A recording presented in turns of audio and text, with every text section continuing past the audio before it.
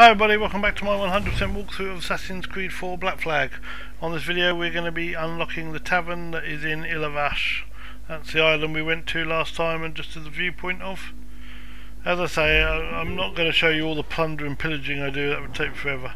So we're just going to do what we can. So the tavern's right there in the centre, you can't miss it.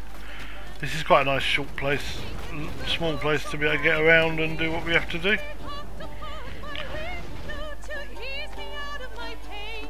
And as always, when we do a tavern, we have to have a fight. And there are 4 guys that will attack us. And we've got to defeat them to unlock the tavern.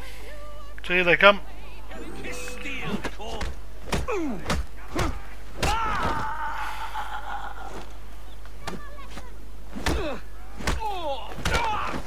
And you can string together punches here and make it a lot quicker. There we go, like that.